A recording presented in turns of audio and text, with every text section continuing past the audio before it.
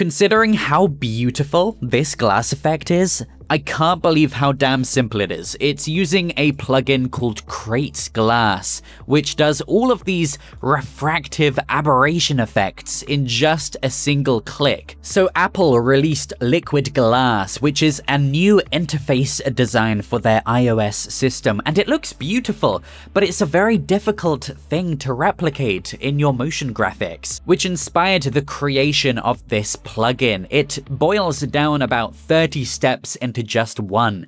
It's really quick, it's beautiful, and it's really fun to use as well. You will find that the glass is extremely customizable.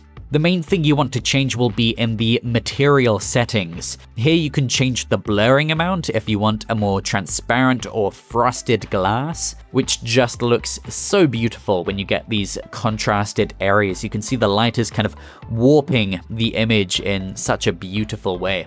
You can also change the refractive index of the glass, which basically changes how intensely light bends through it. But more easily, there's a distortion strength multiplier at the top to get an easier amount of control. The Fresnel bias controls the proportion between reflections and refractions. You can change the color of the light that gets absorbed, which is a multiplying effect. You can even make the absorption color a bit more dynamic by setting the colors on the layer itself. So for example, if I apply a gradient here and then a colorama effect, then I set it to multiply, I'll set the opacity really low, something like that. All I then have to do is set the input as the absorption. Set that checkbox to true, and you can see now the glass has a dynamic color applied to it. And you can use this to create a stained glass window effect. You can make your glass look even glassier by enabling the aberration effect, and this splits the spectrum of light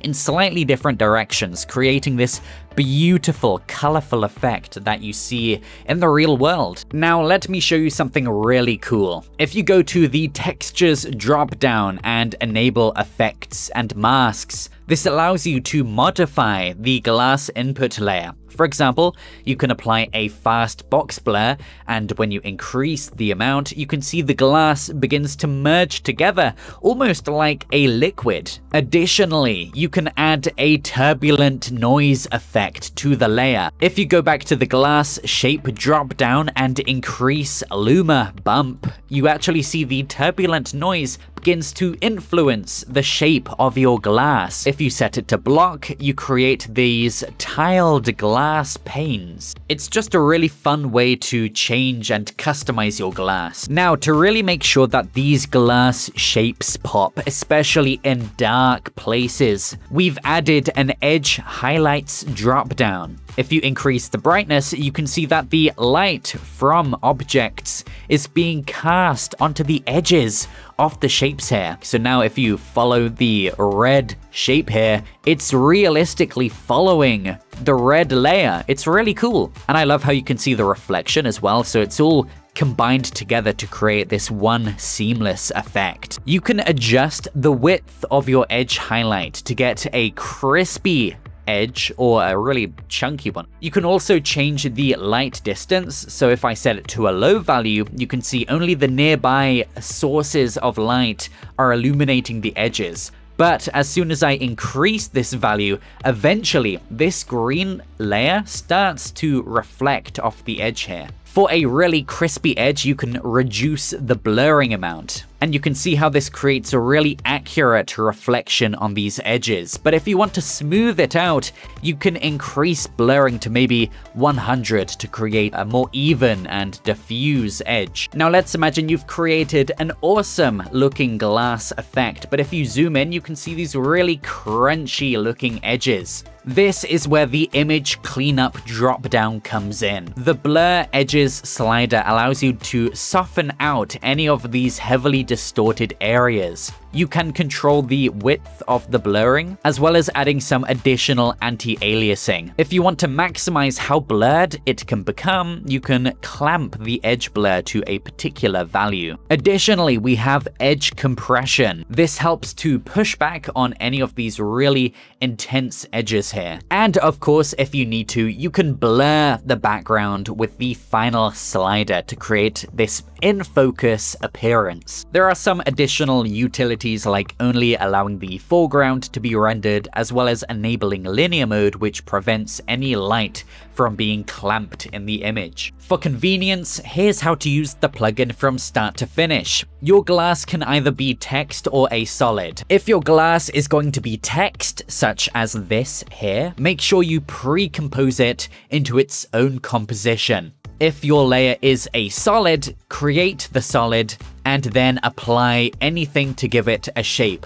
In this example, I'll apply the circle generator and then I'll duplicate it so we have 2 circles. Make sure the second one is set to a normal blending mode. You could do this multiple times and each circle can have a slightly different size. Now let's create an adjustment layer to create the glass. You can find the plugin in ProductionCrate Motion Graphics, Creates Glass. In the texture dropdown, select your layer. In this case, I'll select the text pre-composition, and you can see it appear here. I'll just make it a little bigger so we can see what's happening. Now, once again, you can choose one of the presets that we have available. There's a lot to choose from. Bubble, diamond is really cool. You can also set your texture to the solid layer.